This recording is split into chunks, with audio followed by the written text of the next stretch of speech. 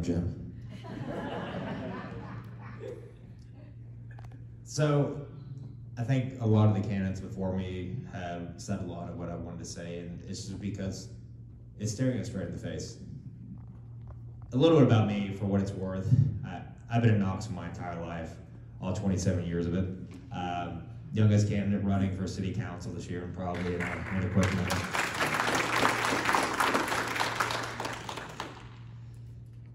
And this is something, in all honesty, I've thought about doing this for a decade. I thought about running for office when I was about 17 years old. Was incredibly involved in leadership and service from a young age, and I always saw this as a way to give back. And I told myself two things. I would do this at some point in my life when I was ready and it was the right time. You know, I came to a point after I'd left Knoxville for a few years, moved back, that I was in a position to give. And then, just as Jim and some of the other candidates have said, I will peek behind the curtain. You don't have to peek for too long to see what's going on. Over 60 vacancies in KBD, record high murder and crime, $13 million deficit in our budget, voters that don't get calls and emails back from their city council representatives. It's the lack of leadership. And at the end of the day, like, city council is not sexy. We do roads and police and fire and parks. But the unfortunate reality of the situation is we've gotten so far away from that.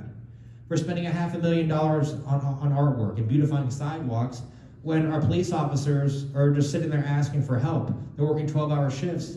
They're getting call logs that they can't fulfill. Our priorities are out of whack.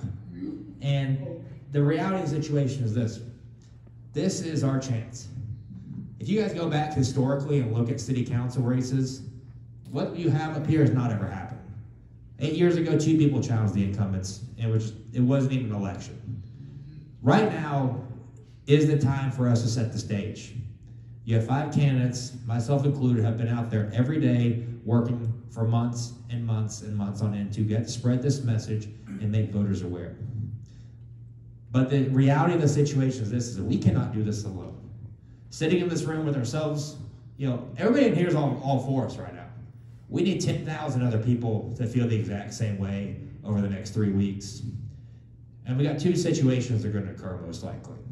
You know, maybe some of us make it on, but the likelihood of that is low.